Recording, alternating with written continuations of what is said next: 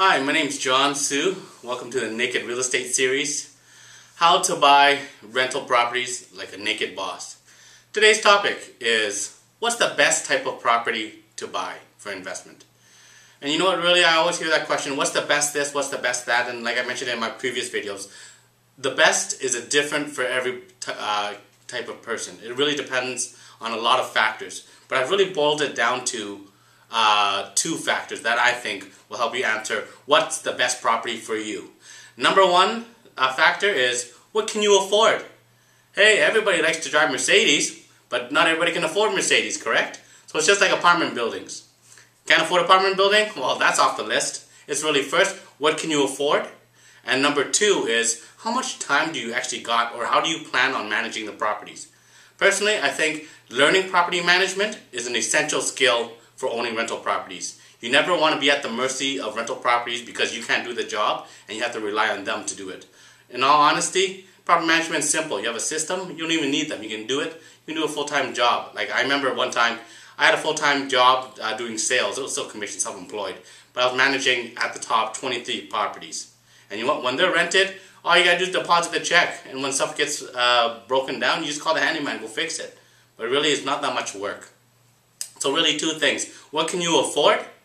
And how do you plan on managing the property, or can you actually manage it?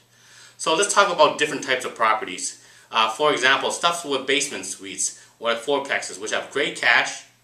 But what I guess an unintended or unknown, bad thing about it is, it's more renters to deal with. And typically, when you have something like a basement suite or lower end rentals, it just attracts more difficult tenants.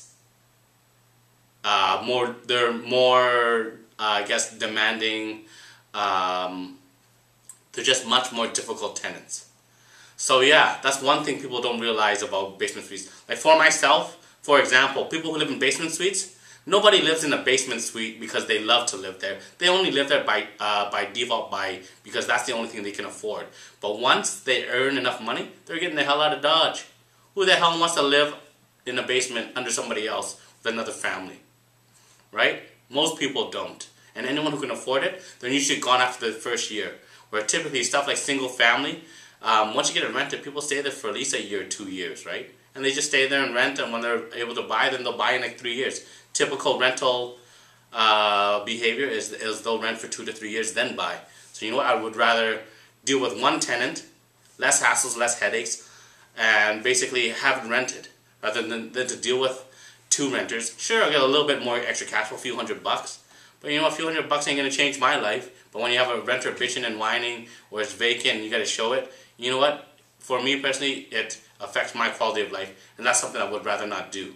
And in my personal opinion, the real cash on residential investment rental properties is made in the price that you sell it for and buy it for. Cash flow, to me, is kind of like sprinkles on the sundae. It'd be great to have it. You know, it's awesome that you have it, but it doesn't really make that big of a difference. So yeah, that's my thoughts on what's the best type of property. And thank you for watching my video.